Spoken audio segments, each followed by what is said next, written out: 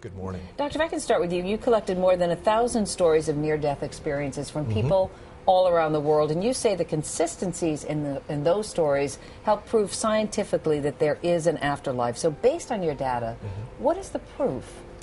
Well, my research reveals 9 lines of evidence about the reality of near-death experiences and their consistent message of an afterlife. Can you give me an example of some of those 9 lines of evidence?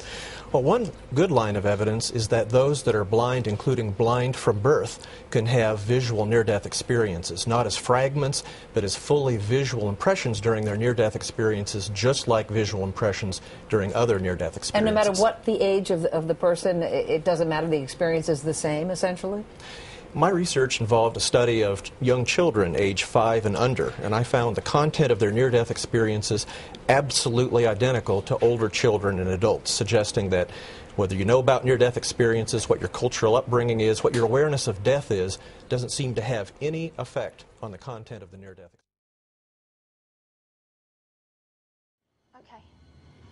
experience. Okay.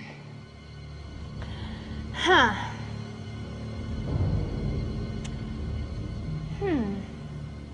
Yeah, one with a hat. Okay, let me come up to you. Hi, I think I'm coming to you. Yeah. How you doing, Lisa? Hi. Okay. Why am I here? Can you relate to a young man that's in spirit? Like a brother figure? Right. Yeah? Okay. Because would he happen to be your brother? Yeah, because he keeps saying, I'm your brother, I'm brother, I'm brother. I'm like, okay. You shared a lot, does that make sense? You did a lot together. We did everything together when we were younger. And these are happy memories for him. Now, he wants to say hello to Mom. She's sitting right here. Hello, Mom. And he's just said, Mom, I'm so sorry.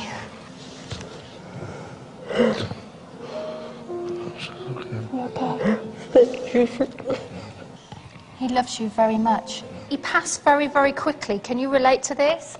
And Dad had passed before him, am I right in saying that? Because he keeps saying, Dad is with me. And he keeps telling me that he was warned, all right? And there was a feeling, oh, I've gone all chilly. There was a feeling that he was warned. And he's so sorry. Did he get him mixed up in the wrong people? Because he's showing me that he placed himself in danger because he was a fool. He should have listened.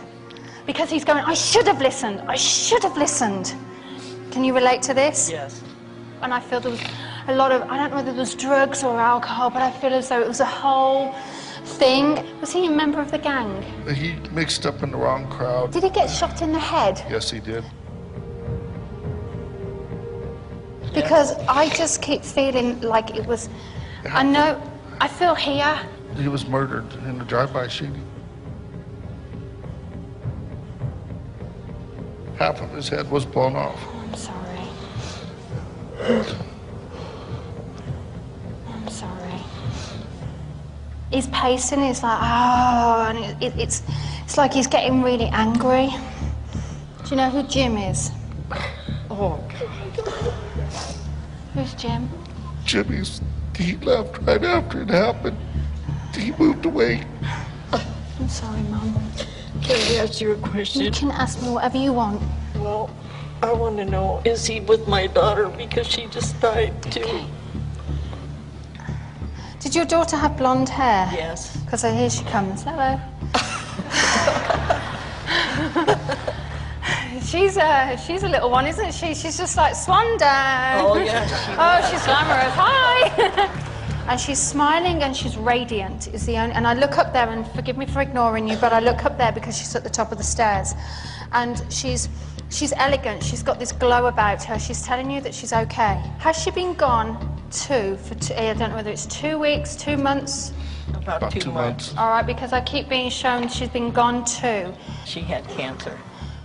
But I'm telling you now, she's jumping up and down and telling you she's fine. She was beautiful. And she's so funny, and she's happy, and she's fine. She needs you to know that, okay? So I'm going to leave you with that, okay? Thank you so much. I think tonight you've got your answers. The Jimmy is the thing. He was at the hospital before we were, and then he just moved out of town. So we thought he either knew who did it and was afraid, or... You know, I have to be honest, I didn't believe, but I sat here and I hoped for my mom, and everything you said, you're 100% on. And I mean, this is a life-changing experience. You've changed all of our lives.